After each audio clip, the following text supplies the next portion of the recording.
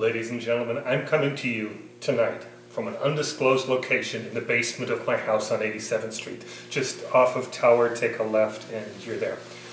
What I need to share with you tonight is so scary and possibly so upsetting that it may be in your best interest to turn away at this moment. If you get an upset stomach easily, or if you're using watching this as an excuse to not do the dishes like Mom said you're supposed to, walk away now.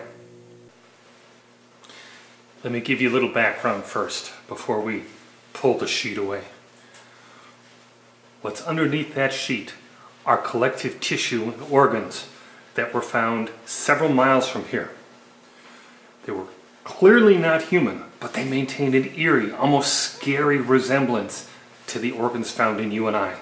And that alone has got my curiosity working overtime with the possibility that other life forms share the same organ systems that we do.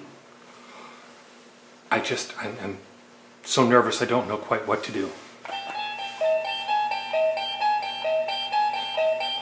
Although no fully intact specimen was found, the scattered remains that I'm about to show you here were all located within 10 meters of each other. So it's a safe bet that they came from the same organism.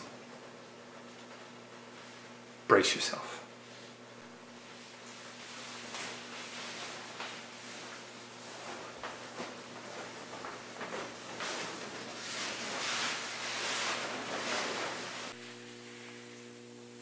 Now, this first structure, which I believe comes from the forward end, possibly the head end of the organism, seems to be rather heavy, muscular. There's a protruding flap at the front with a rough surface, and that rough surface has, I don't know what you would call it, small bumps on it that may indicate taste. Underneath here, there's again more strong muscles, and towards the back, some more of a rough surface. This is a strong muscle that, I don't know, may work to push food products back in whatever this organism is. But definitely, this was a huge organism.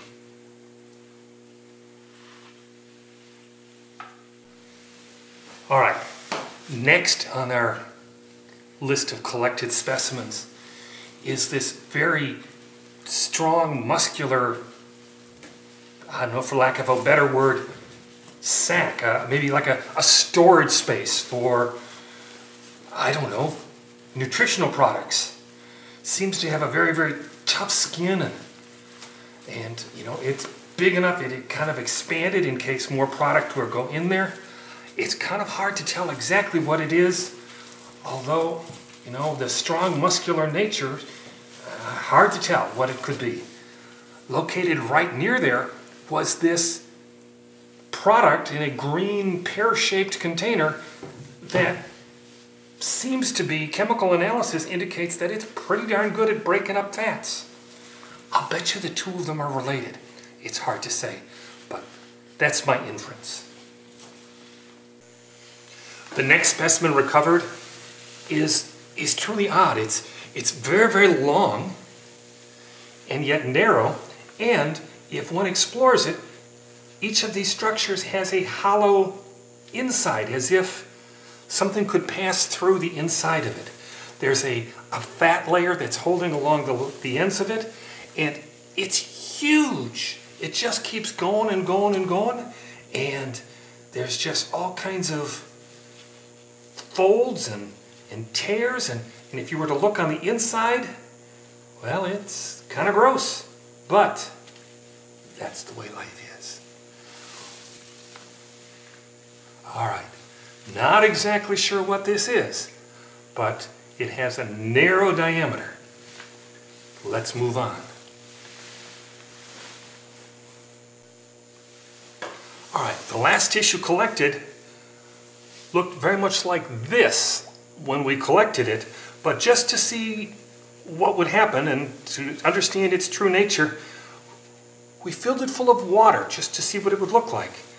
And it has a kind of an eerie tube-like nature. If you were to compare it to the other one, it is a much larger diameter than the last one, although considerably shorter.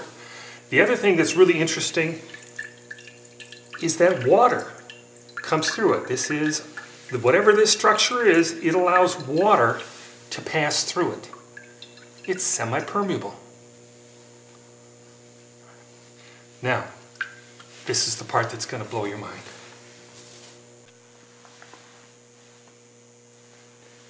There was another tissue found, and at first we thought it was a separate organ altogether.